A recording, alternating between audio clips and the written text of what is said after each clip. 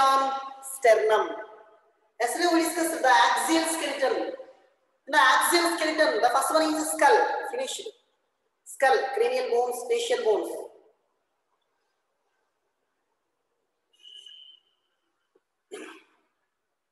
Okay, see here. The facial bones, cranial bones, that is one. After that, vertebral column.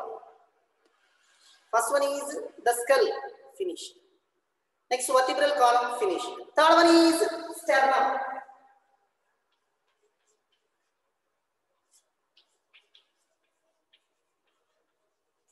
Sternum. See here, sternum. It is the third part of the axial skeleton. It is a flat bone. The sternum, it is a flat bone. It is a flat bone present mid-ventral part of the body. It is a flat bone, flat bone. It is a flat mid-ventral part of the body. So here, from here onwards it starts. It is a flat bone. It is located middle ventral part of the body and it consists of three parts. It consists of three parts. They are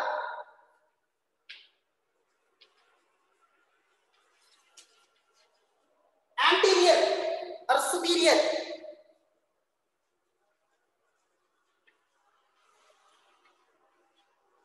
manubrium, middle,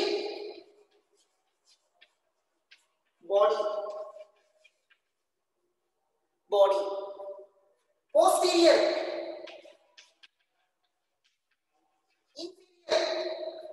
inferior, xiphoid process. Okay, so this is. See everybody. See.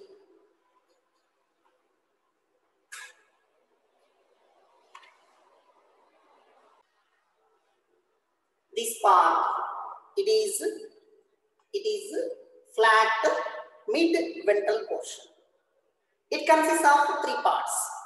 Okay, so the anterior manubrium.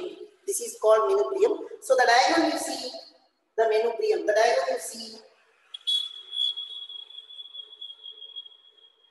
this is manubrium.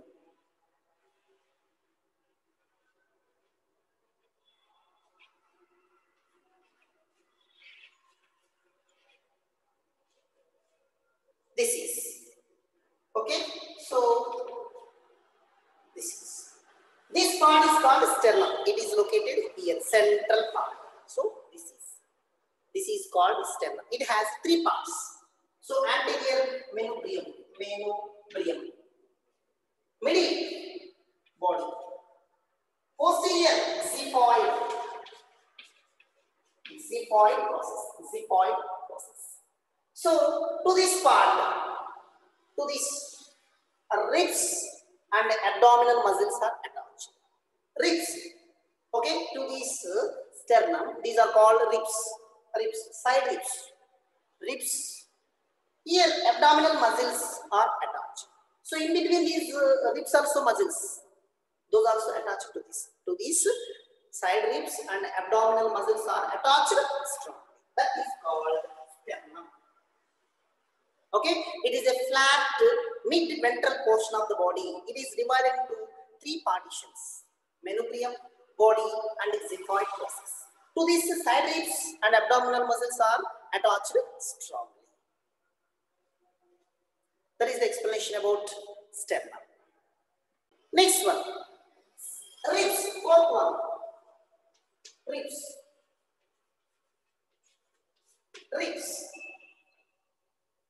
So there are 12 pairs of ribs are present in human chest. 12 pairs of ribs. 12 pairs of ribs. 12 pairs. 12 pairs of ribs are present in human chest.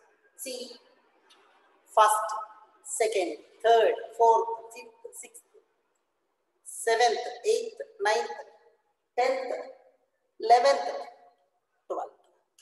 12 pairs of ribs are present in human chest. Okay, that's it. Next, first 7 pairs, first to 7th pair. First 7 pairs of ribs are called true ribs. First 7 pairs of ribs are called true ribs, which are attached to the sternum. 1, 2, 3, 4, 5, 6, 7. Up to this, these are called true ribs. So these ribs are attached to the sternum through cartilage. This cartilage is called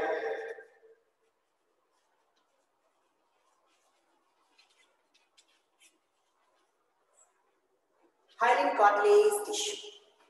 Hyaline cartilage tissue. See, in our body, these ribs directly don't attach it to the sternum. Up to here, this joint also is there. So this is joint. Up to here ribs. From here onwards, cartilage tissue, that is called hyaline cartilage. Hyaline cartilage. So this is attached to the sternum through hyaline cartilage. So that's why these first 7 pairs of ribs are called true ribs. Okay. So these ribs ventrally attached to the sternum through hyaline cartilage. Dorsally, these ribs dorsally means backside, attached to the vertebral column. See, so this is vertebral column. Yesterday I said 26 sequentially arranged. 26 sequentially arranged. Small units called vertebrae. I said, na? So backside. So this is called dorsal side. Dorsal side, these ribs are attached to the vertebral column. Ventral side, these ribs are attached to the stem. Okay, so these ribs dorsally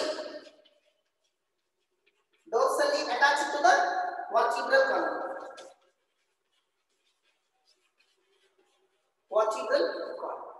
Ventrally to the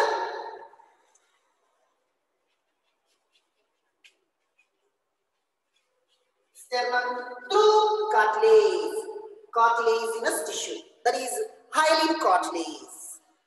Generally, dorsally these ribs have 2 articulation surfaces, 2 attaching surfaces. Therefore, the ribs are called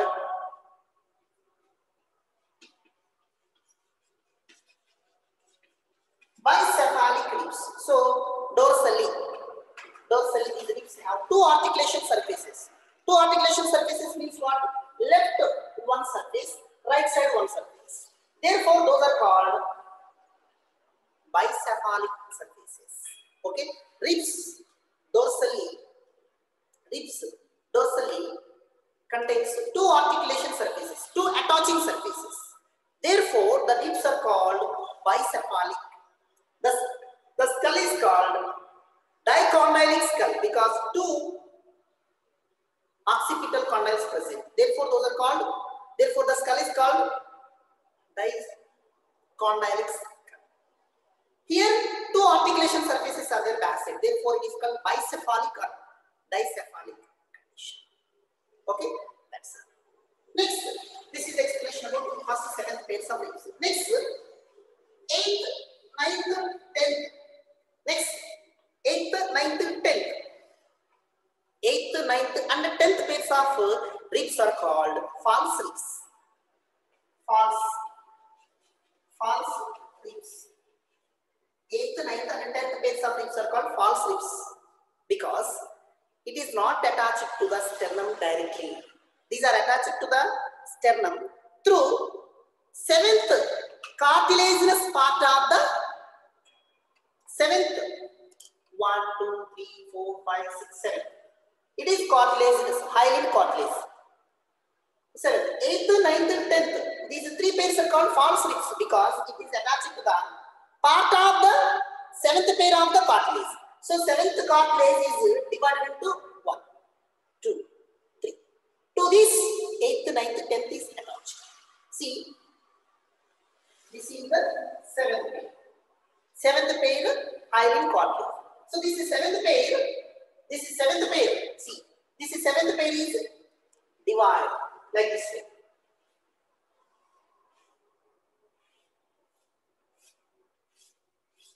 Like this way. Main it is the seventh pair of hyaline cartilage is differentiated into 8th, 9th, and 10th. To this 8th pair, 9th pair, 10th pair is attached. So directly it is not attached. 7th hyaline cartilage is differentiated here and forms one more 3 cartilages. That's why these 3, 8th, 9th, 10th pairs of ribs are called false ribs, as it is not attached directly to the sternum. It is attached to the 7th hyaline cartilage. It is attached to the part of the 7th hyaline cartilage. Therefore, 8th, 9th, 10th pairs of ribs also called vertebrochondral ribs. Vertebrochondral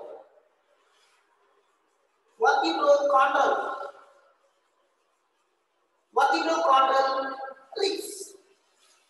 Vertebrochondral ribs. Why? Back side it is attached to the vertebra, but front side it is attached to the cartilage tissue. That's why vertebrochondral ribs. Okay, that is the explanation about 8th, 9th, 10th.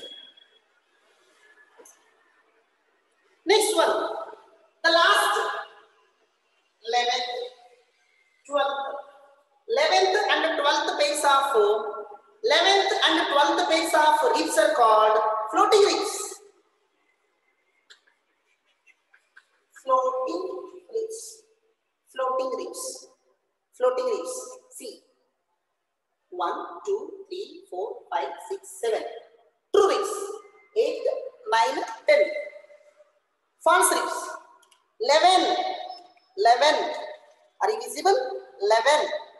This is 11 and 12. Floating ribs. They are not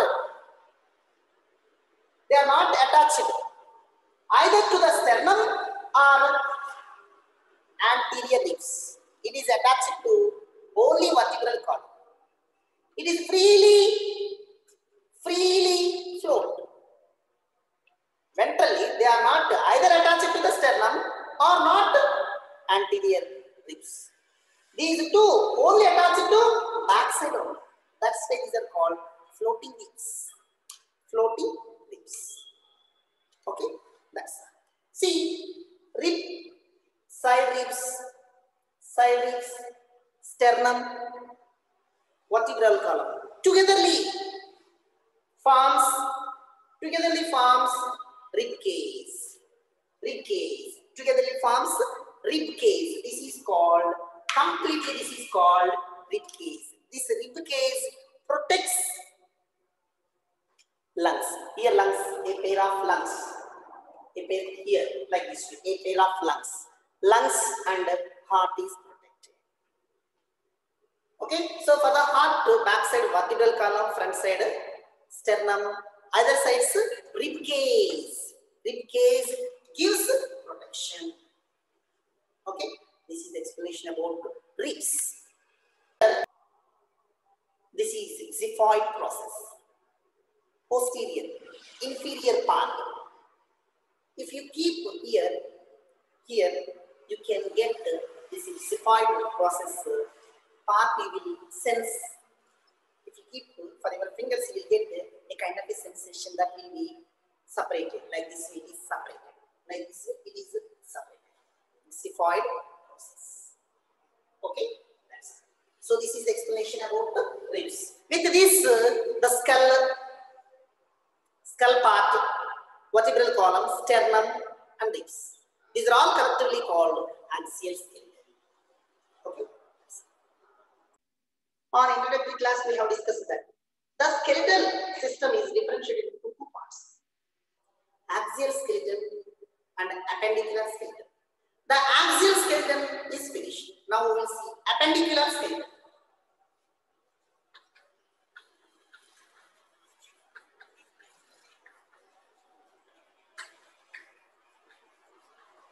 Appendicular skeleton. So here see the bones of the limbs. The bones of the limbs. The bones of the limbs and girdle, buttocks region, front, back, left, right. These are all the bones of the limbs and girdle, pelvic girdle and pectoral girdle, all collectively called appendicular skeleton. It consists of 126 bones. Appendicular skeleton. Limbs means hands, legs. Pelvic girdle. This is called pectoral girdle. This is called pelvic girdle. Pectoral girdle. This is called pectoral girdle. This and this pectoral girdle. Pelvic girdle. This is called pelvic girdle. Back, front, and the pelvic girdle. Okay, hands, legs, shoulder, and buttocks. In these regions, whatever may be the bones are present, those are all collectively called appendicular skeleton. It consists of 126 bones. The skeletal, axial skeletal, it consists of 80 bones. Altogether, 206 bones. In adult human beings, the skeletal system is made up of 206 bones. Okay, so in the appendicular skeleton region, totally how many bones are there? 126 bones. Okay, so first of all, we will see bones. Bones of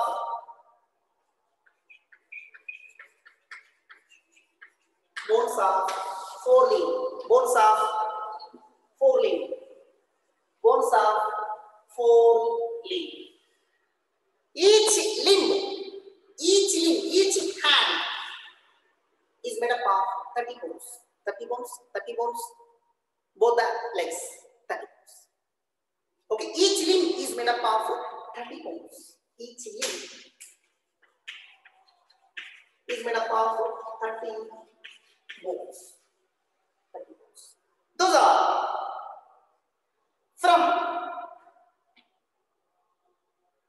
from this region. This is called shoulder region. Pectoral girdle. From this region, one bone is present. One bone. This is called humerus. One. Humerus. This is radius and ulna. One radius. One ulna. Radius and ulna. 8 carpals. 8 carpals. 5 metacarpals. 14 phalanges means digits.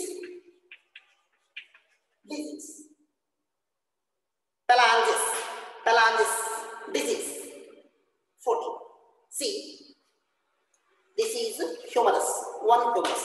This is from here, pectoral to pectoral girdle. This part is pectoral girdle. This part is pectoral girdle. So from here to here, one bone, humerus. Here 2 bones, radius and ulna. Here, wrist bone, carpals, 8 will be there. Here, carpals, 8 bones, carpals. Metacarpals, 1, here, 1, 2, 3, 4, 5. These are metacarpals. Phalanges, digits. In finger, bones, 1, 2, 3, 4, 5, 6, 7, 8, 9, 10, 11, 12, 13, 14. Okay, so 14 plus 5, 19. 19 plus 8, 27. 28, 29, 30. Each limb is made up of 30 bones. In this one, 30 bones. In this one, 30 bones. Each limb is made up of 30 bones. See, this diagram I will draw here.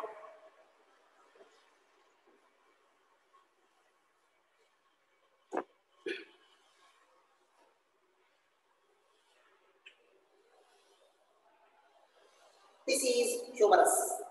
This is humerus. Okay. This is humerus. Next here.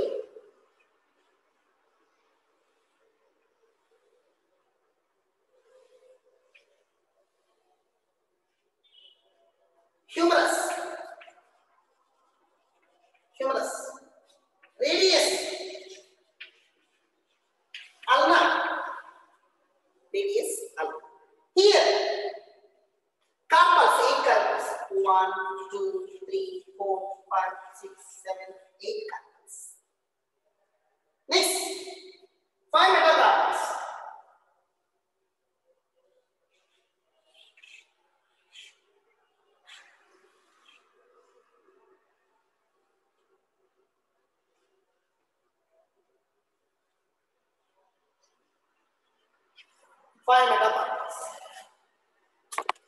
Five metacarpals.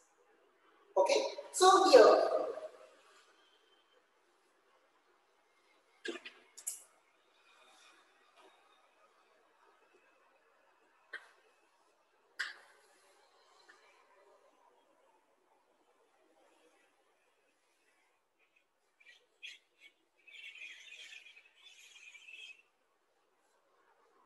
this is okay. Here 1, 2, 3, 4, 5, 6, 7, 8, 9, 10, 11, 12, 13, 14. These are called disease. These disease. Okay, phalanges. Totally 14 is there. Bones of forelimbs. Explanation is disease. So this is collarbone. That is next I will say tomorrow. Again I will draw disease and explain to you. Okay, that's all. Next here.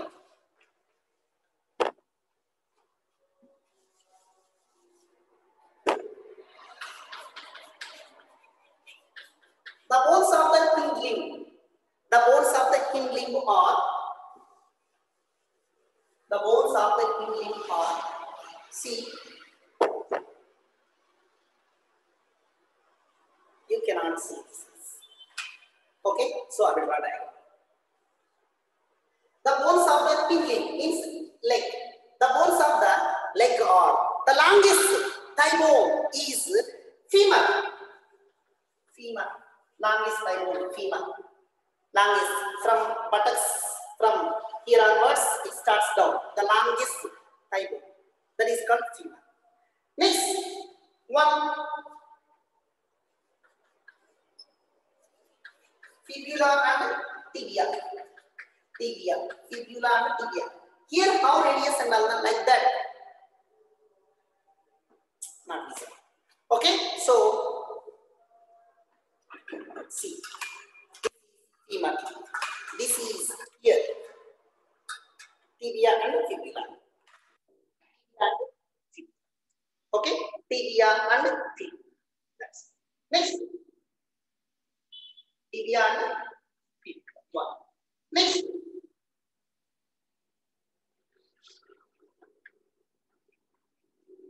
Tarsals. Here I said carpals. Carpals. Like that in our ankle bones. Tarsals. 8 bones. Like this 1, 2, 3, 4, 5, 6, 7. But the tarsals are 7 bones. In hand 8 are there, but in ankle region, ankle, what we call tarsals are called ankle bones are.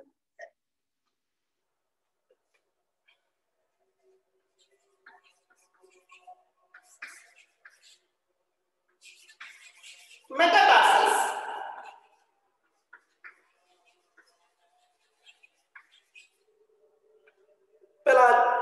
Phalanges disease 14. 14 plus 5, 19, 20, 27, 28, 29. Then 30 I said, no? Yes.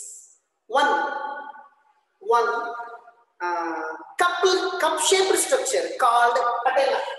One cup-shaped structure called patella. Patella, which covers knee joint, knee joint. Okay, so that is called kneecap.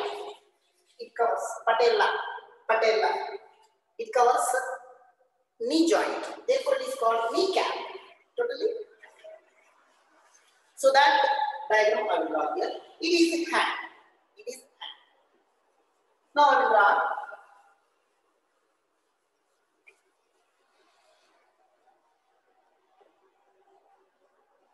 Now I will draw hind leg. See, it is also longest bone. Longest bone. It is called longest bone. That is called femur. Longest bone. That is called femur. Next one is fibia and tibula.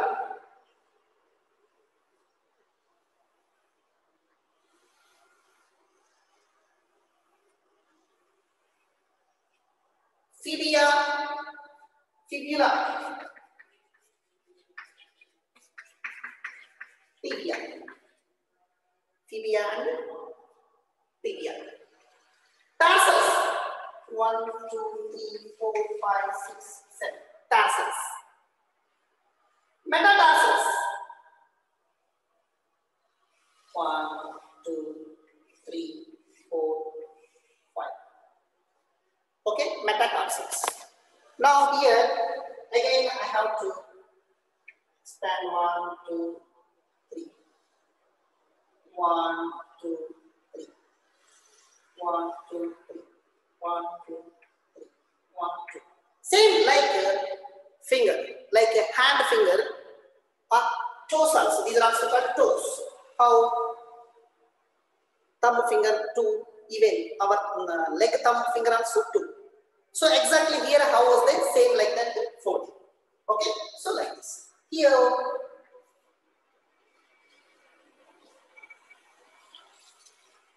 I have to draw this.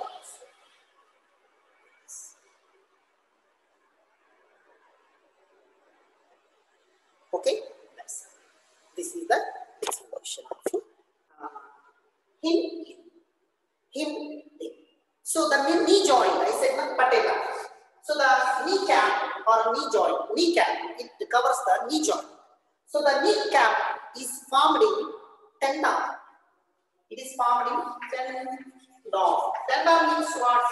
It is a strong fibrous tissue. It is a strong fibrous tissue which helps to formation of kneecap. Therefore, the kneecap also called sesamoid bone. Object to discussion. It comes for object to discussion. Sesamoid bone. Okay, so that's knee joint, kneecap, which is formed in tendon. Tendon means what? It is a fibrous thread-like long tissue. Okay, in that tendon, this kneecap is formed. Therefore, this kneecap is also called sesamoid bone. So this is the explanation about appendicular skeleton.